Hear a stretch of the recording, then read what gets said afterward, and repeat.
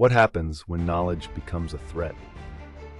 In the bustling city of Alexandria during the 4th century, Hypatia stood out as a beacon of intellect and reason. Renowned for her mastery in mathematics, astronomy, and the natural sciences, she taught openly at the famed Library of Alexandria, drawing students from far and wide. Her lectures were legendary, often held in public spaces where she fearlessly challenged prevailing ideas and encouraged critical thinking. Hypatia's influence extended beyond numbers and stars. She advised powerful political leaders, earning admiration and envy alike.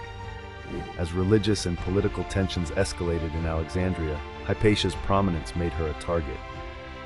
Accused of fueling discord amid the city's shifting power dynamics, she became entangled in a bitter conflict between rising Christian authorities and the city's older pagan traditions. In 415 CE, a mob of Christian zealots dragged Hypatia from her chariot and brutally murdered her, marking a chilling turning point in Alexandria's intellectual and cultural life. Her violent death didn't just silence a remarkable mind. It symbolized the loss of an era where free inquiry and open debate once flourished, forever altering the course of knowledge in the ancient world.